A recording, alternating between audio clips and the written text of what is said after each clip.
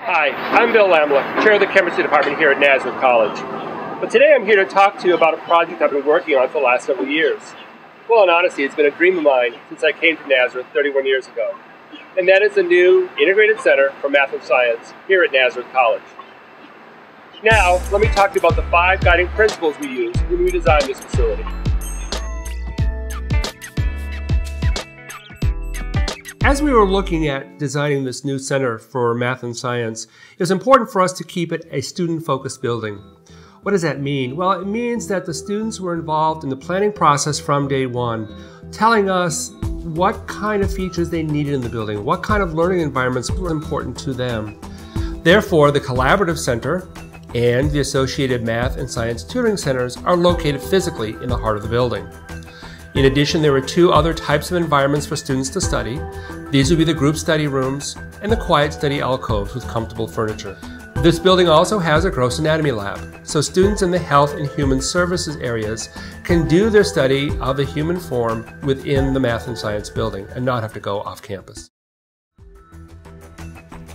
One of the things we realized as we were designing the building is that it needed to be flexible for different learning environments, different teaching pedagogies, and for planning for the future. Therefore, all of our laboratories are designed 16 students maximum, something you won't necessarily find at other institutions, and have the same format. It was important in the design of this building that it be sustainable, that we follow principles of leadership in energy and environmental design.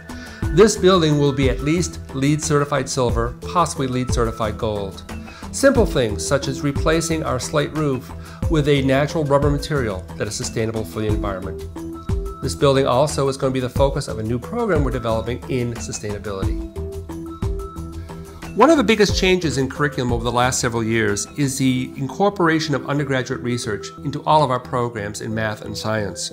Therefore, there will be 10 dedicated spaces for research in the building in mathematics, biology, and chemistry, so students can really get a jump start on this research experience. This facility will be the most technologically advanced building on campus, and that's important when we're talking about math and science.